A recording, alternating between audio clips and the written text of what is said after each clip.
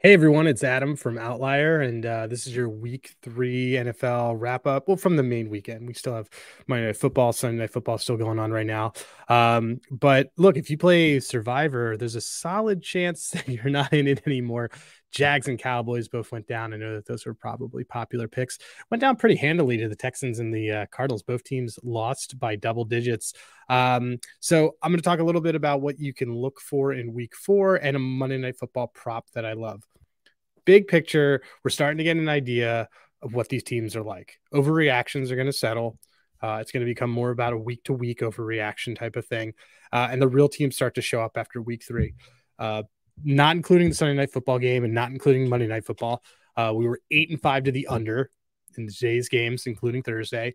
And 8-5, Faves rolled, covered the spread. The double-digit spreads, favorites went 2-1. And 9 teams won by double digits out of the 13 games thus far. And double-digit losses happen. And historically, when this has happened in Week 3, which is also known as the kitchen sink week, NFL analyst Brandon Anderson calls it that. After that, in Week 4, historically, the Faves are 26-19 ATS for 57%. So if you want to go by this trend, which I don't advise to totally lean into this trend, but it's just worth knowing. Favorites off of a double-digit loss in Week 3, going into Week 4, they're 26-19, as I said, ATS. Jags, Titans, Broncos, Cowboys, all off double-digit losses, all our faves in Week 4. Might want to back them. I don't know if anybody can really back the Broncos right now. But look, we got 2 Monday Night Football games tonight. Primetime unders are still a thing. They are 131, 86, and 3 for a 60% clip. You can still keep hitting them. It looks like this Raiders-Steelers game might go under. I don't know. But by the time you watch this, it may have gone over. But look, they're hitting at a good clip. But I got a good prop that I like on Monday Night Football. And it's not just because my Eagles are playing. It's actually somebody on the Tampa Bay Bucks. I got Cade Otton for you. He's their starting tight end. He plays a majority of their snaps. He plays something like 98% of their snaps.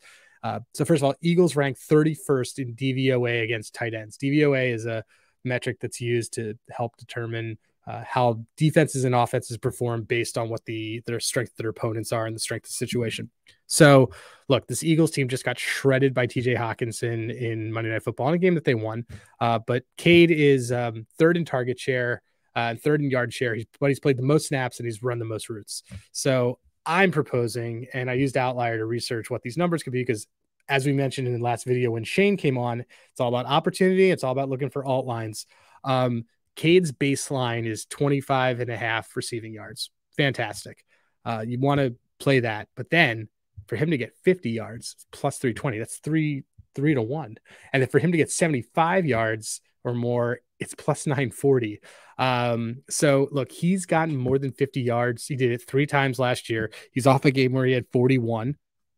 Eagles aren't good against the tight end. I think he could do it. So sprinkle on those other rungs of the ladder. And for those of you who are first hearing this term, a ladder is a term that's used on a prop when you escalate it to different degrees for a little bit more plus money. So we have one right here for Cade Otton. That wraps it up for our post-Sunday video that you're probably watching on Monday. I hope you have a good Monday. We'll be back on Wednesday with some notes about injuries and initial line movements. Hope to see you in this future video.